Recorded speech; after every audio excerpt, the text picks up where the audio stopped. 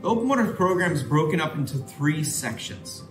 Number 1 is you're going to do your classroom sessions, and that's where you learn the science of diving, the rules of diving, you take your quizzes, you do your knowledge reviews of the sections that you've learned, and then you take a final exam.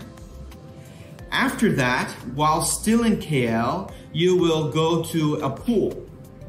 And when you go to your pool sessions, you will learn how to be safe underwater, how to act like a diver, how to use your gear.